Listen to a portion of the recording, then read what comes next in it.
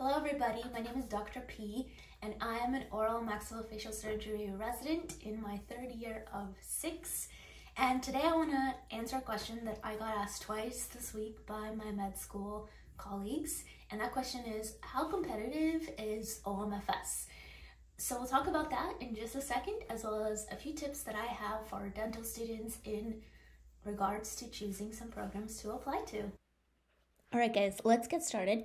So these are the statistics that I got off of the match results posted at natmatch.com. And this is for the current cycle that just happened in 2023 to 2024.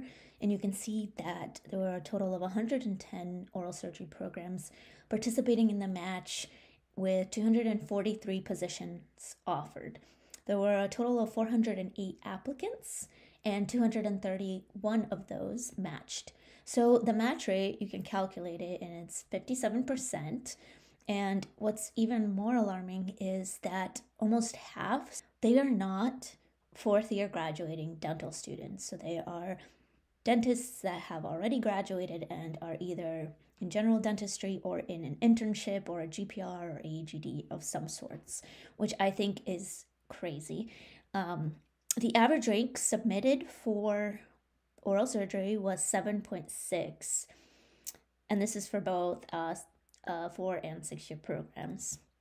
So for comparison, this is a graphic representation that I found online of the match a year ago, since the 2023 match has not happened yet as of filming this video. It will happen next month. So if we look at the match statistics from 2022, you can see that all the medical specialties are listed on the bottom, and we have the MD students represented in blue, the DO students in red, international students in yellow. So looking at the MD students first, you can see that their lowest match rate was into plastic surgery, and that was 62.7%, which is still higher than the 57% for oral surgery.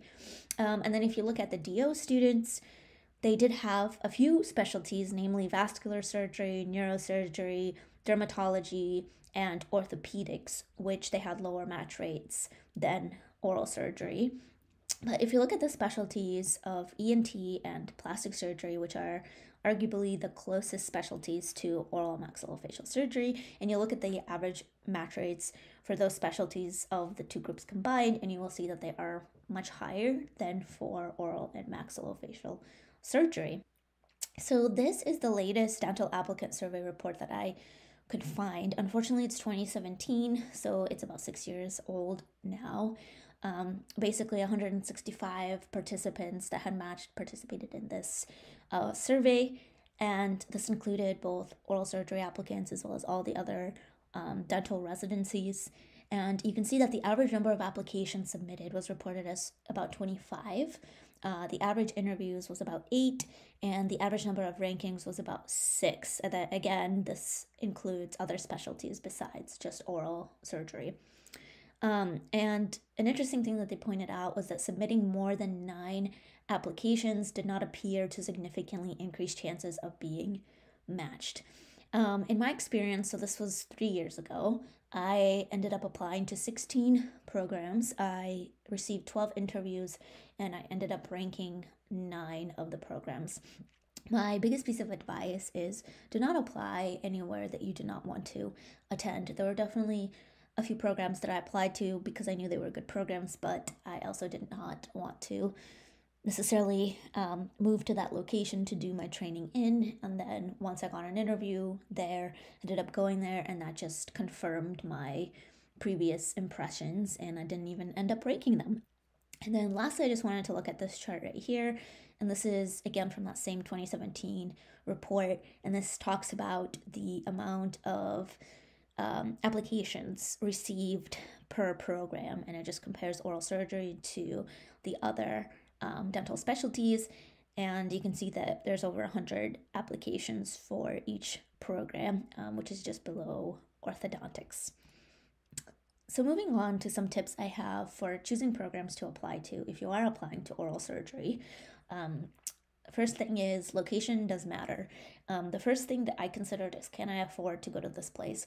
I thought about cost of living, how much of a stipend I would get, the cost of medical school if you are going to a 6-year program. I only applied to 6-year programs, your dental school debt, and then if moonlighting was or wasn't allowed. Also look at the population base, because that will tell you what kind of surgical experiences you are going to get. Consider safety, your ability to travel, and then obviously keep in mind that your choices of where you apply can be potential red flags for outlier programs. And what I mean by that is, at least in my program and a couple of other programs that I had talked to previously, a red flag would be like if you only apply to East Coast schools and then you apply to like one Southern school or one West Coast school. Like that is a red flag for that one outlier school. And so you really want to keep that in mind. And then what about externships? So remember that an externship does not guarantee an interview.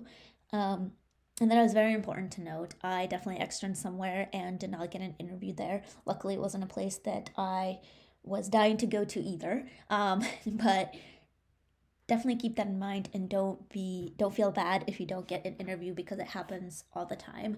I would also say don't apply if you didn't like your experience at an externship, because as an extern, I think people in general treat you really well, and they make sure that you see the best cases that they have going on that week, and they make sure you have the best experience that you possibly can at the program. So if you walk away and you think like, well, maybe it was just a bad week, or maybe it gets better as a resident, or I just didn't like it, but I think it'll be okay if I end up matching here.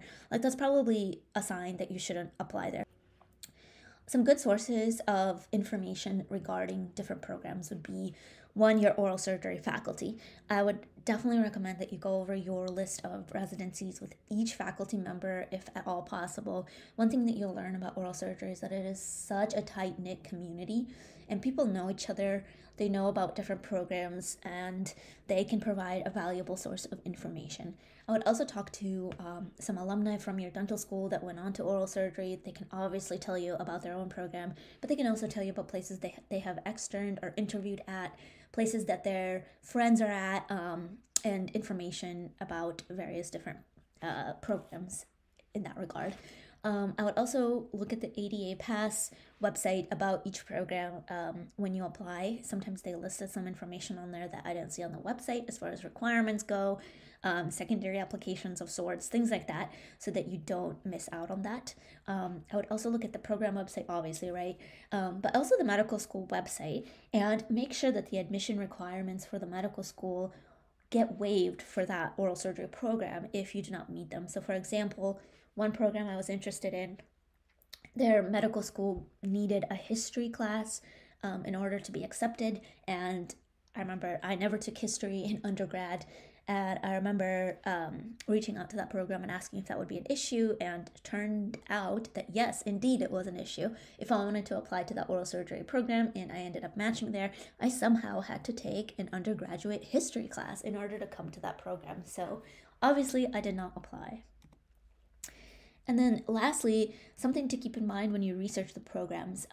So the first thing is the number of positions. So obviously the more residents they take, the better your chances are at matching at that program, the better your call schedule is going to be. But it also means that possibly you're going to have more hospitals to cover. Maybe it's just a bigger program because they are in multiple settings, right? Non-categorical interns, I think, are really great to have and a big asset for any program that has them. And it also makes your call schedule a lot easier and gives you just some more people in the program, friendly faces. Obviously, consider the cost of medical school. Also, keep in mind if they pay you a stipend during medical school, because that helps a lot as well. Obviously, the website information, we talked about that. SDN, I think, can be helpful and hurtful at the same time. There is a page on there that gives the opportunity for residents to comment about their program and describe their program, and obviously the stuff that has been posted fairly recently is good information, but I know there's information on there that I had acquired about programs that was no longer accurate, so just be careful. Obviously look at the date and see whether or not it may or may not be applicable, and ask about that on your interviews if you do end up applying. And potential red flags in a program would be if they're missing a program director or a department chair. I think if they're missing a resident, that's a little bit obvious and concerning. A lack of diversity in residents is also problematic. And I would also see whether or not the program is responsive to your inquiries, such as any emails or phone calls that you make, because they should be interested in recruiting great future residents. And if you cannot get a response from a residency program, I think that is absolutely a red flag. So that is all I have for you guys today. Thank you so much for watching my video. If you have any other ideas or questions, please let me know in the comments below, and I'll see you next time.